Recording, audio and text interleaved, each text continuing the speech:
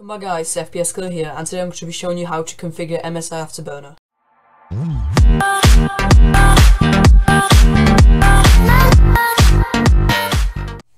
Okay guys, so some of you have been asking me how do I show up the core usage, the graphics card usage, the temperatures and everything on the top left of my screen. So first thing what you want to do is download MSI Afterburner from the main page. This is the latest one right now, the 4.1.0. And what you want to do is you want to open up MSI Afterburner after you've installed it. Mine's right here. And what you want to do now is you want to go in settings, and this is pretty important. What you want to go is in monitoring, and over here is going to show up all the things you can show up on your screen that are available.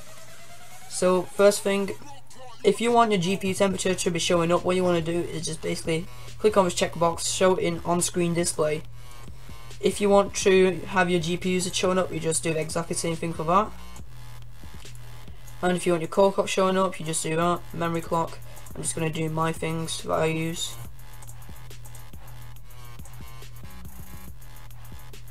There you go. If you want the frame rate, you just click on this little box so it allows it, and then you want to put showing on screen display. Now you want to do the CPU temperature if you want to do that.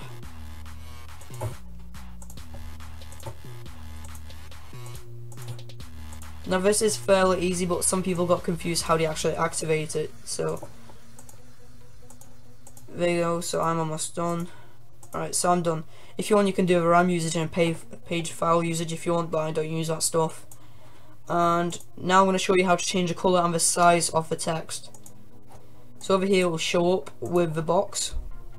So what you want to do, if you want to change colour, you just click on this little icon right here.